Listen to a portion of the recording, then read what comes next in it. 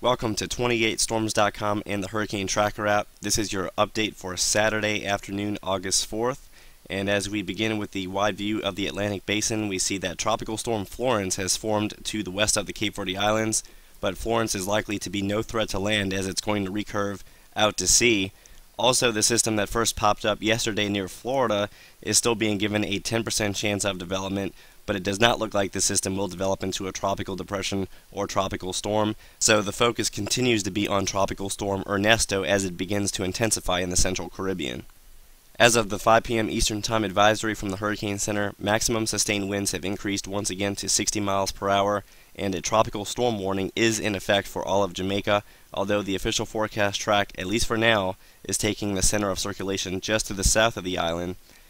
And as we move towards days 4 and 5, we see that the Hurricane Center is forecasting a hurricane landfall just to the south of Cancun and Cozumel, Mexico. And if you go ahead and take a look at the discussion, they are forecasting a maximum intensity of 90 miles per hour while it's still in the West Caribbean, making this an upper end Category 1 hurricane. And by day 5, they're still splitting the difference between some of the models that are taking the storm more toward the north into the Central Gulf, and some of the more southerly models, which are barely even taking the system into the Bay of Campeche. Until we begin to see some consistency and better agreement within the models as far as the intensity and the track is concerned, the Hurricane Center is more than likely going to continue to split the difference between the Tropical Model Suite members. As most everyone knows by now, as Ernesto continues to intensify in the Caribbean, a more northerly track will become possible. However, for whatever reason, some of the more reliable models are continuing to show little to no development as Ernesto continues moving west-northwestward toward the Yucatan Peninsula. This is somewhat of a mystery, and this is also being confirmed in the Hurricane Center discussion. They're not completely sure why the models are not intensifying the storm more as it begins to move very close to Jamaica and to the south of Cuba. And to further complicate this, you can see that on the visible satellite imagery, Ernesto really does not look all that bad this afternoon. We've got a convective flare-up, and this is one of many that has occurred near the center of circulation within the last 6 to 12 hours. Now, it's somewhat difficult to determine exactly where the center is located underneath this convective canopy, but overall you see the outflow is fanning out more and more in all quadrants, so this is a good indicator that the wind shear is no longer such a detriment as it has been over the past several days, and also the dry air is being pushed away from the center as these convective flare-ups continue to occur.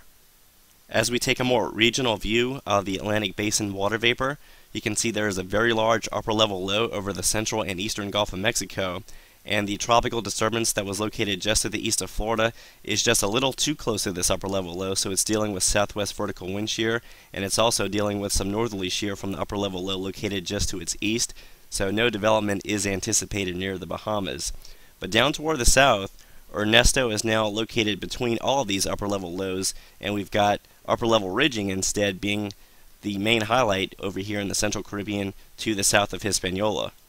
As we observe the latest wind shear streamline analysis from the University of Wisconsin, this looks like a fairly favorable pattern for steady intensification with that upper level low located well to the northwest, and you've got very good ventilation over the Central Caribbean with an upper level ridge beginning to intensify directly over the tropical cyclone, and as a result we see that the wind shear values are generally less than 5 to 10 knots now, and the upper level ridge is likely to follow Tropical Storm Ernesto into the northwest Caribbean, where, as you see here, this is the location of some of the greatest tropical cyclone heat content out of anywhere else in the Atlantic Basin. So as long as the storm maintains a very tight and well-defined inner core, then there's no reason to believe that this system is going to weaken. In fact, we will have to monitor for the potential of any rapid intensification as Ernesto begins to approach the Yucatan Peninsula.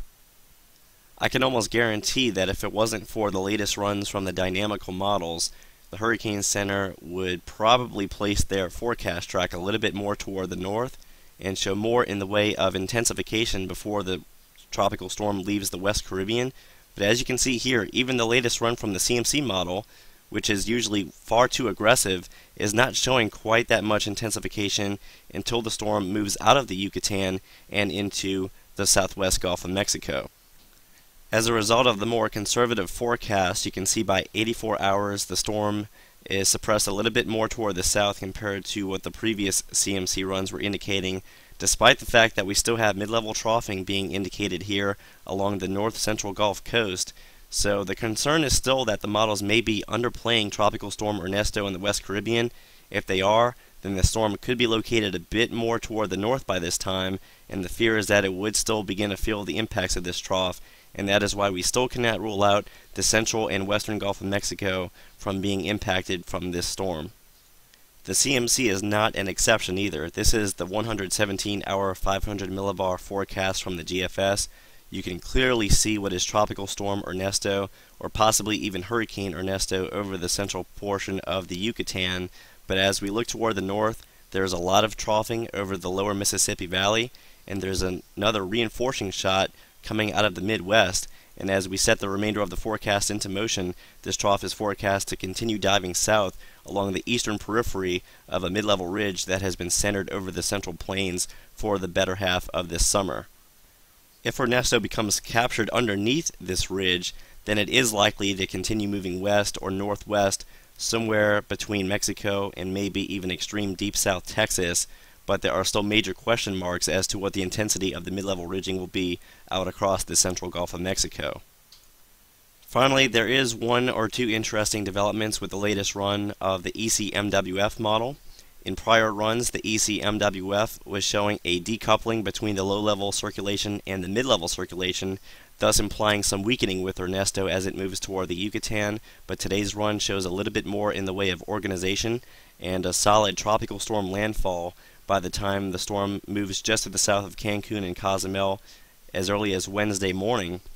So the storm is forecast to hold together a little bit more than prior runs, at least in the short term,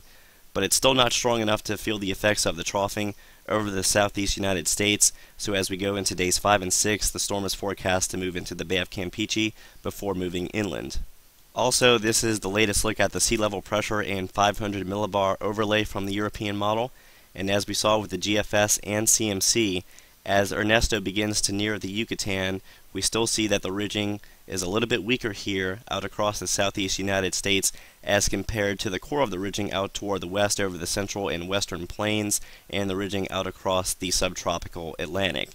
By day 4 and day 5, the weakness becomes even more prevalent as we've got more long wave troughing energy moving into the Great Lakes and Ohio Valley. But with Ernesto forecast to remain a tropical storm or less, at least in this model, once again the storm is just too weak to feel the effects of this troughiness out across the eastern two-thirds of the United States. Slight adjustments have also been made within the ECMWF ensemble average. By 48 hours you can see that most of the ensembles agree with Ernesto being placed just to the south of Jamaica, and as we go into days 3 and 4, however, the ensembles have shifted a tad north compared to yesterday, and you've got some of the ensembles taking the system a little bit closer toward Cancun. And as we go deeper into the forecast period, we're now looking at days 6 and 7. We've got more models now taking the storm closer toward the Texas and Louisiana coast, although with all that being said, the ensemble average you can still see is taking the storm predominantly toward northern Mexico. So what are some things to look for over the next 36 hours? Well, for one, a more steadily intensifying Ernesto. If that were to occur, then Ernesto could pass a little bit closer toward the island of Jamaica. And also, everyone in Jamaica right now should be bracing for tropical storm or even minimal hurricane impacts. So please go ahead and do that before the conditions begin to go downhill. And if it does take that closer track toward Jamaica, then this could also be a long-range indicator that the storm will eventually be so far toward the north that some of the troughs here along the central Gulf Coast in the 4 to 6 day period could be more of a steering factor than is currently being modeled and what is being shown by the official Hurricane Center forecast track. Now, having said all of this, though, as of right now, it's very difficult to go against the model consensus, that being the Yucatan Peninsula, followed by a track more toward the Bay of Campeche or Western Gulf. But again, there's still just a lot of uncertainty, and we cannot discount the Central Gulf solution just yet. In terms of the two main scenarios, one of those will probably be decided here within the next 36 to 48 hours, because the northern solution is dependent on Ernesto doing a lot here within the next couple of days in terms of strengthening, and we will see what happens here, but we will make the adjustments as needed, and you can stick with us here at 28storms.com and the Hurricane Tracker app for more video updates and discussions as this tropical storm evolves.